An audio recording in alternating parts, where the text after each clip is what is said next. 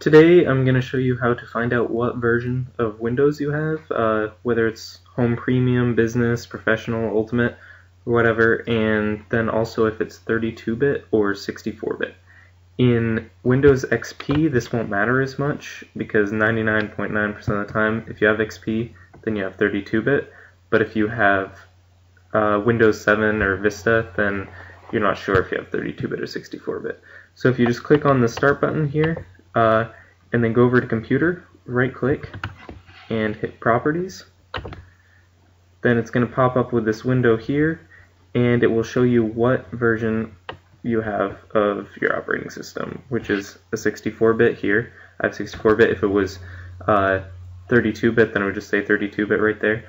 If you're looking online and you need applications that are 64-bit or 32-bit specific, you might see ones that are x86 and then x64. x86 is the same as 32-bit, so that might be a little confusing sometimes.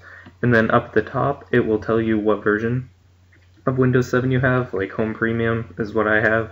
You might have Ultimate, you might have Business.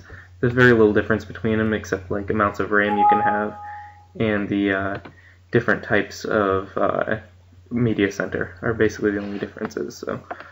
And that's how you figure that out.